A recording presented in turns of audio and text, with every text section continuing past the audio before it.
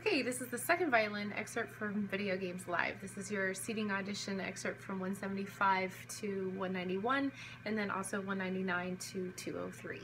So I'll take you through it kind of slowly first, finding all the hard spots, and then we'll play through it together. So 175, you're starting off in first position. Okay, make sure that your G actually rings with open string G, and you have a really close half step with the 3 to the 4. Very typically, students don't get that half step close enough because a lot of times they're playing with flat fingers like this instead of tall. Okay, so that's why it's important to get your fingers up and over the strings, your knuckles over the strings, so that your fingertips are coming straight down with the strings, so that there's absolutely no space between the G and the A flat, for example, between the half step 3 to 4. Alright, so 175. Okay, now we're on a B flat with a low 1. Just place the 2 with a half step, B natural, to avoid the 1-1 slide there. Okay, look for little places like that when you're doing fingering for your own music for school orchestra or whatever. Avoid doing 1-1 slides if it's repetitive. You know, once is okay, but don't do it twice in a row. Like, so in this case we do 1-2-1. Okay, instead of 1-1-1. Now, at the end of 176, I have a question mark because it seems like it should be an E flat, but it's not marked that way, so I guess it is actually an E natural. So I guess we'll just leave it, but be aware that that's not an E flat, it's still E natural because we don't have an E flat in the key signature. It sounds weird, but the very next measure we go back to E flat. Now here we do have a 1-1 slide, 2-1-1. Okay, and then 179. Let's talk about violin technique for a second. This is pretty easy. Okay, pretty easy little scale stuff. But let's talk about your technique. Let the base of your palm walk forward under your fourth finger. So I don't want to see straight fourth fingers like this. Okay, that's bad technique. Okay, my third finger was collapsing.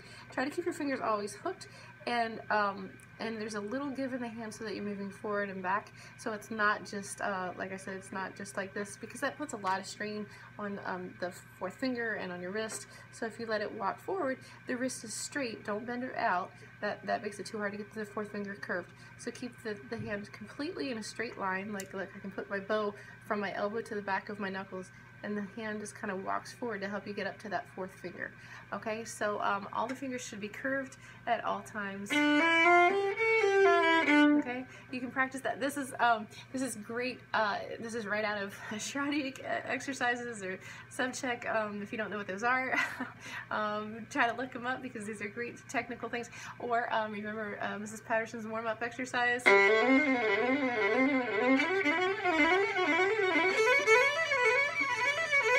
Okay, so please do that. This is exactly why we practice that kind of technique. All right, so here we are at 179. This is not hard music.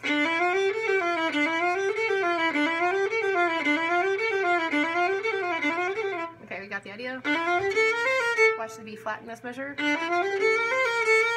Okay, then we have, okay, it's just a scale up. You're going to shift. I didn't write the shift, but you're going to shift on the A. Okay, and there are 6 notes there, so think of it as 2 triplets, da-da-da-da-da-da-dum. Might help you to place them accurately. Now we're jumping from third position to fourth position, okay? From a D to a D. If you can imagine where your first finger is in third position,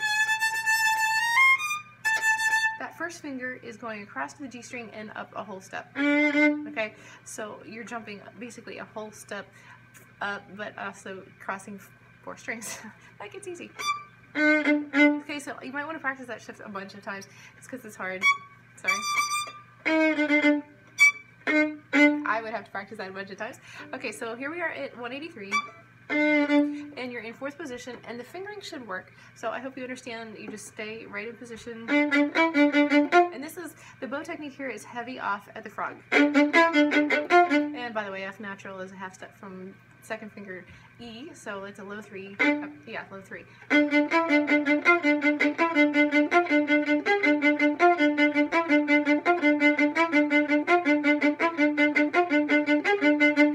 My kids are dancing to that part.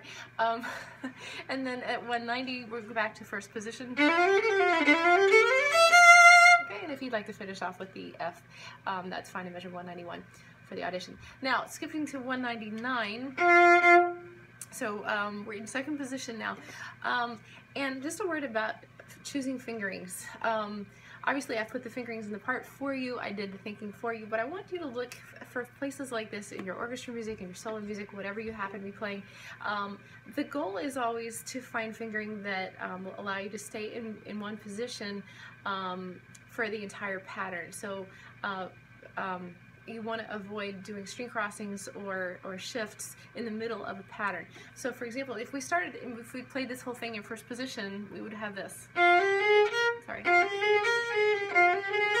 Okay, we have that string crossing to B flat, and that would be awkward. Third position would also not be a good choice here, because you'd have to be crossing to the fourth finger.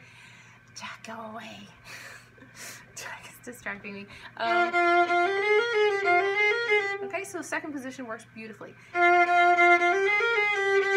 Okay, now from that G, we're going up a half step from G to first finger in fourth position.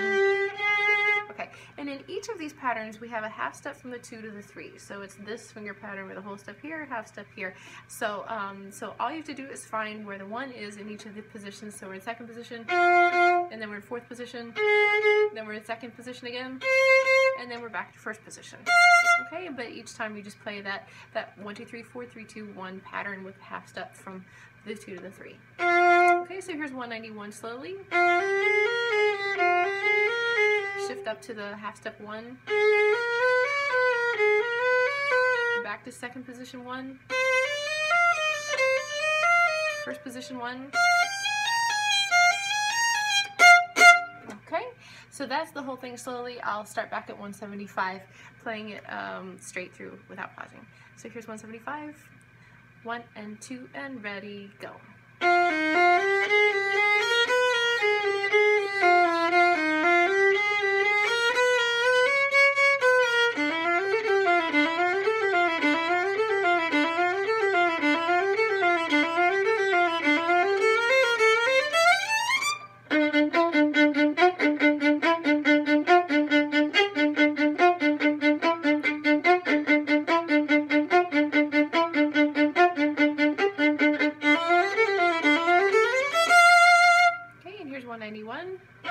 You can take a second, find that first finger F if you need to.